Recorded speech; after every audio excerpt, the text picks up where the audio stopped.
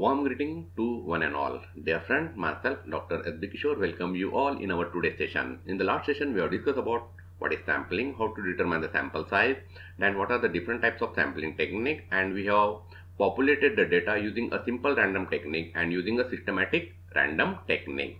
So in the today's sessions, we are going to discuss about how to populate the data or how to select the sample data using a stratified sampling technique.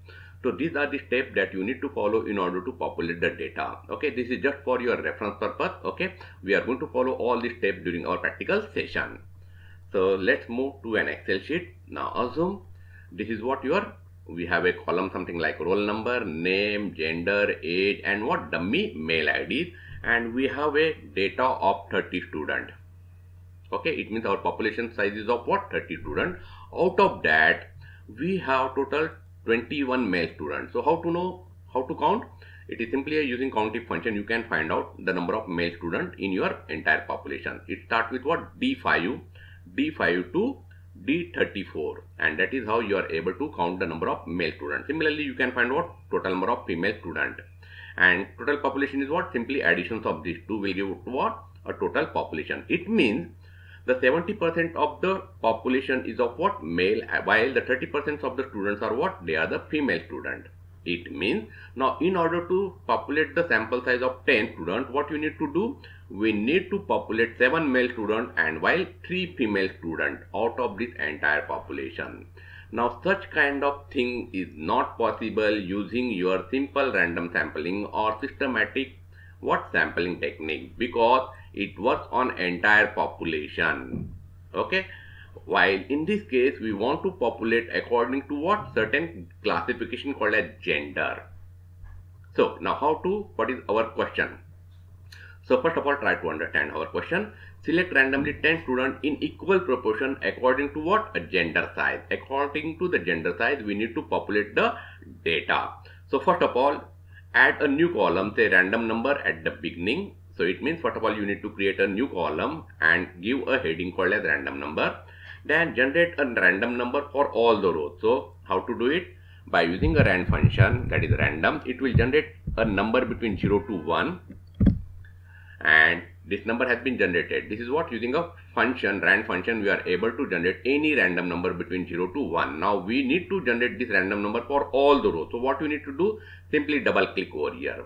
So it will going to generate the random number for all this row. Now again remember, what is this number? It's what? 0.341. Observe that what is going to be happen. Double click. This value will get what? Rechange. Now it means whenever you are going to perform certain operation, it might be possible that this random number is going to regenerate.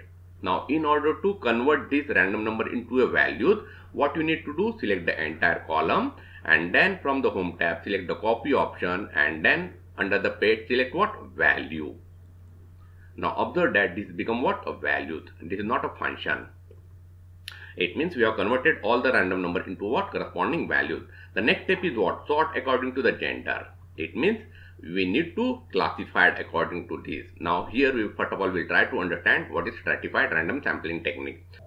So first, classify the heterogeneous population data according to certain grouping column. So here what is our grouping column? Gender is what? Here our grouping column. So which is basically referred as what? Strata. It means it is going to divide a two part. One is consist of male and second is what? Female. And we'll now have what? Homogeneous values. And once this classification has been done, the next step is what? It means now we have a two separate subpopulation. One consists of what? Male, and second is consists of what? Female. Now follow your old technique. What is that? Simple random sampling technique or systematic sampling technique in order to populate the data. Okay. So now, so select this entire table. So simply press Ctrl A. Now control, whenever you are going to press a Ctrl A, it will select all the adjacent values except, now observe that here, since here you have blank column, it is not going to select this. Similarly here there is a what? Blank row, it is not going to select this part. Now click on data tab, select a sorting. So sorting on what? Sorting on gender. In which order? From Z to A. Whether we have table contain the header? Yes, it contains the header. Then within that add a new label and now select what? A random number. In which order? Smallest to largest. Okay. Now observe that all the male student has appeared at the top while all the female student has appeared at the bottom. Now what you need to do, simply select for 7 students, 5, 6, 7, okay, and copy this value into a new sheet. Paste. It means we have copied what? A 7 student. Similarly, copy first 3 female students and put them. Okay, it means what? Now you have all the populated students at one place. We have a total 7 male and 3 female students. Okay, this technique is useful when you have only 2 classifications, say male and female. Now assume if you have a large number of classifications. In that case, copying something like this is what? A time consuming job. So what we want to have all our populated data at one place. Okay. So how to do it? So for that purpose, first of all, insert one blank row at each change in the classification values. Now observe here what? All the male, and here it starts with what? Female. So first of all, you need to insert one blank row. So similarly, you need to follow the same technique at each change. Now since here we have only 2 values of different values, we need only one blank row. Okay. Then next one is what? Using a filter, select the topmost 7 students among the male and change the font color with red using filter. So you can select like this, or you can also press simply Ctrl A, no issue. Filter, then what? Select the number filter. Within that top 10 option, we require only 7 students.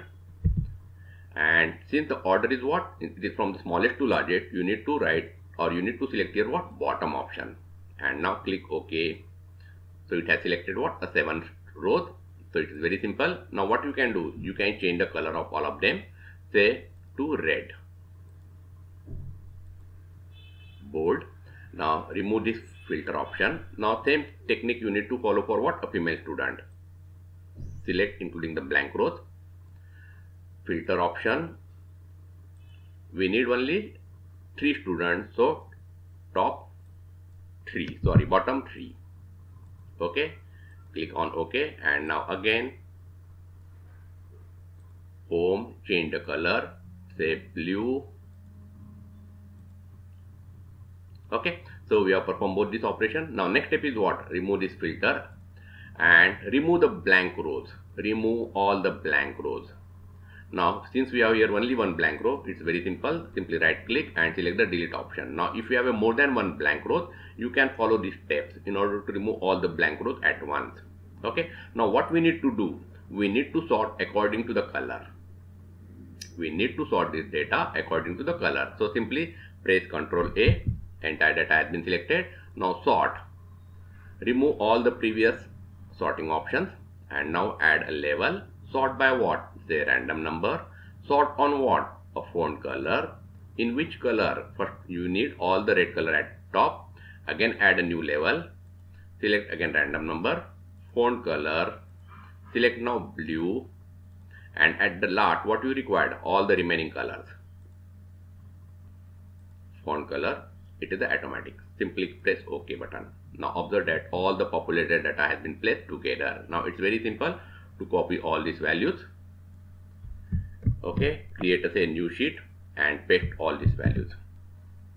So this is a simple way to populate, or in order to put all the populated data at one place if you have a more number of attributes. Now finally, what kind of operation you can perform? Select all of them, copy, press Ctrl C. Now select your Gmail if you have, and now select your compose option and select here CC option, so that no one will come to know to whom you have sent this particular survey question. Now assume that we want to send a survey question to all the students. So write here subject, say survey questions. You can write certain additional information over here, and finally you need to send what? Attach file. Assume that we have already created what? A survey question file. Okay, and finally click on open button and simply press a send button. So all the students will get what? A survey question. So this is one of the action that you can perform once you have populated the data. So I hope that you have understood how to work with what? A stratified sampling technique. So now remember, what is the advantage? This concept is useful only when you have what? A certain attributes, or you are able to classify a data. In the absence of such classification, the stratified simple technique is not going to work.